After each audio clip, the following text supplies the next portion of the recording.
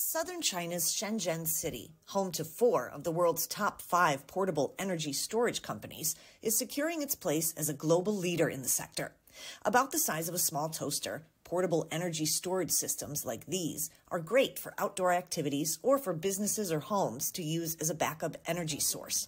This model maintains 70% of its capacity even after 4,000 charges. Engineers at the company that make it say typically to increase capacity in a portable energy storage unit, it needs more components, which makes it heavier. To overcome this hurdle, the company's R&D team got creative with battery placement to make a product that's 41% smaller, yet 35% lighter than similar capacity products.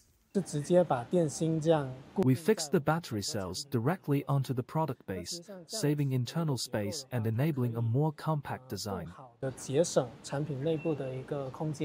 From main control chips to capacitors and plastic parts, all the parts for an energy storage unit are sourced within the Pearl River Delta region, which allows for short procurement cycles and significant cost savings.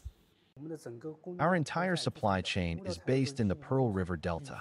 We can cut procurement cycles to as short as 10 days, reducing costs by up to 30%. There are currently some 7,000 energy storage companies now based in Shenzhen.